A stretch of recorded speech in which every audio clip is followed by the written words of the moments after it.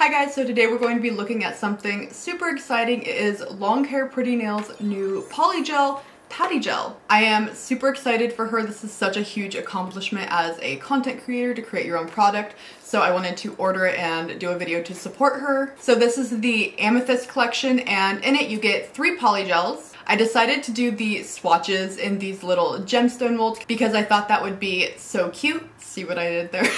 The other shades are Sweet Life and Amethyst. I also ordered the brush that goes along with this collection. It's been a good while since we've tested out some polygel, so let's get into it. So I felt like today we should go back to basics a little bit and use some dual forms. Now I believe I got these dual forms from AliExpress, but they have a pretty high apex.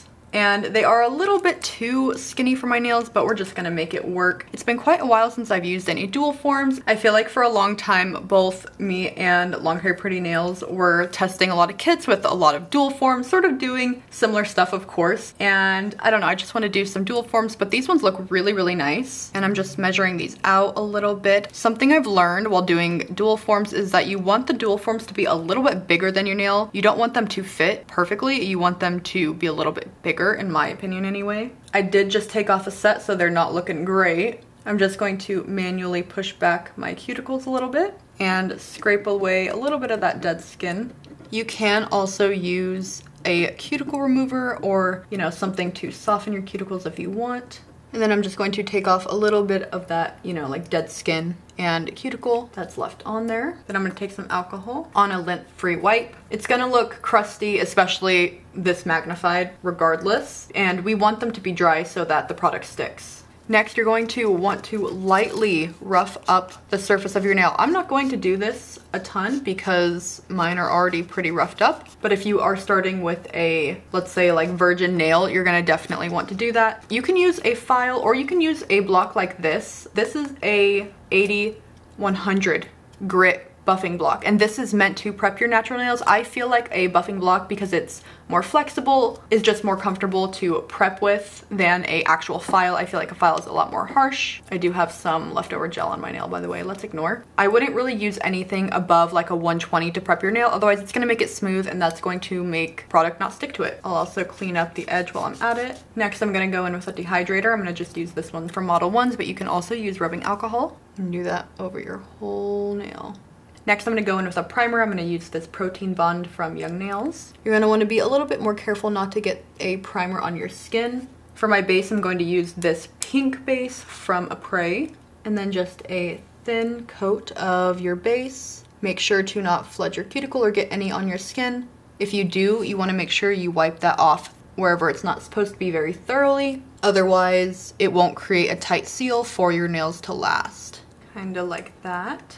Then you'll want to cure it. Now my nails are all ready for some polygel. Having such a hard time deciding what I want to use. They're all so pretty. We will start with Amethyst. So I am going to just like bend out the bottom a little bit to just make it a little bit more wider for my nails. And I'm going to use this form as like a base. If I need to add more on top, I totally can. Looks so pretty, doesn't it? Okay, let's see how it actually works. I'm just using some rubbing alcohol in my brush. I believe I have 91%. But it's honestly probably more now that a ton of the water has evaporated because I can't find the cap. And I'm having a fairly easy time just spreading it. I'm going to add a little bit more since I am going to do these their full length. So overall, it's spreading super easily and not sticky, which is really nice. All right, let's put it on. Might need to smush it down a little bit. I'm going to use a clip today. I'm gonna try to sneak down there a little bit to try to smooth out the back a little bit. And let's cure. Okay, I'm excited. So I did press it down pretty hard on my actual nail just because I wanted to make sure that the sidewalls would be covered. So I may have to add more polygel here, but again, that's fine. It's my favorite part. I miss doing this. Yay! Wow, it looks nice. Really strong too. Definitely have to put some polygel on there, but look at how good. Starting out with dual forms can make it so you have to do minimal filing. If you have more curved nail beds, I bet you these ones would be perfect for you. You probably wouldn't have to file at all, almost at all, you know. Just do another small little bit. Honestly, super, super easy to work with so far, and I'm not really having to dip my brush back in the alcohol very many times. It's just not sticky. So there we go, a little bit more added. I'm gonna cure it and we'll do just a couple small designs with the Polygel. For this nail, I wanna do a little bit of a swirl of all three. So I'm going to put a little bit out on a palette of each one. I think that Sweet Life is probably my favorite. It's just so pretty. Just gonna give this a little bit of a swirl before I grab it off. Okay, just kidding, that might have been a little bit too much initially.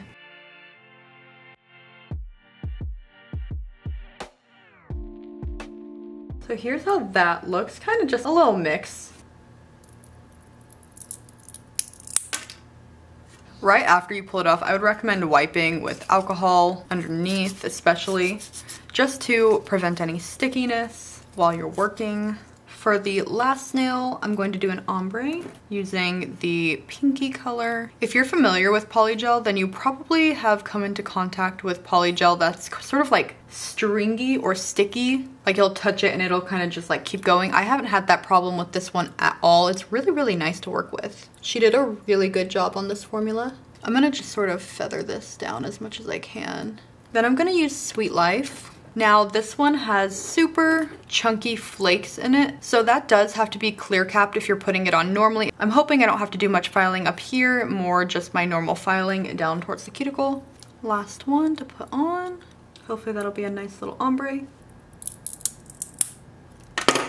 Here we are with that. I'm gonna put some clear on top and then we will file. We'll get to filing now. A lot of work around the cuticle, but thankfully the shape is pretty much there and then it's pretty smooth down at the bottom.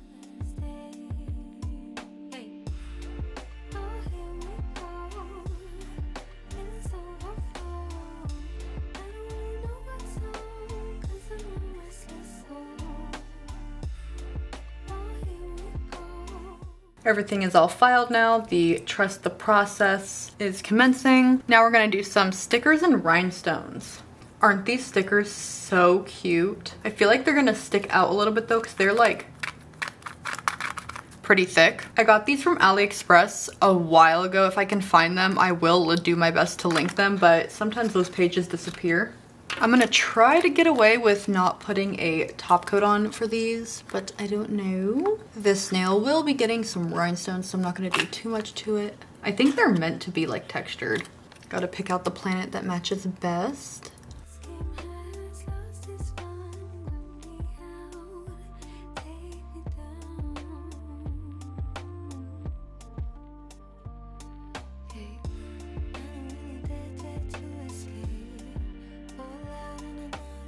I've grabbed out some rhinestones as well as some other ones. These ones are from LongHairPrettyNails. She also has rhinestones. Not sure what I'm gonna do with the rhinestone placement, but I know that I need to put these in here.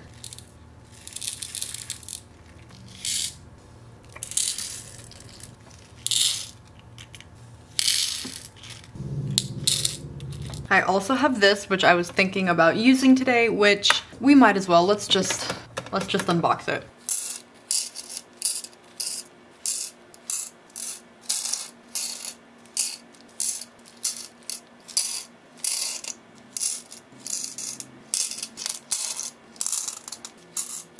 I'm gonna use Kiara Sky Bling It Gel today.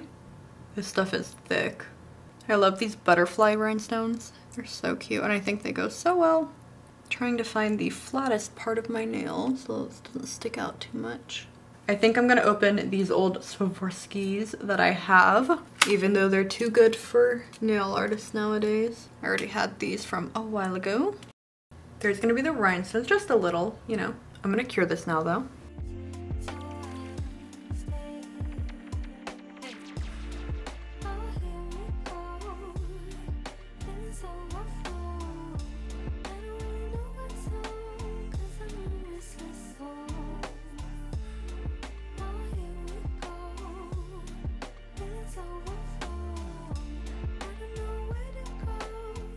This is too big.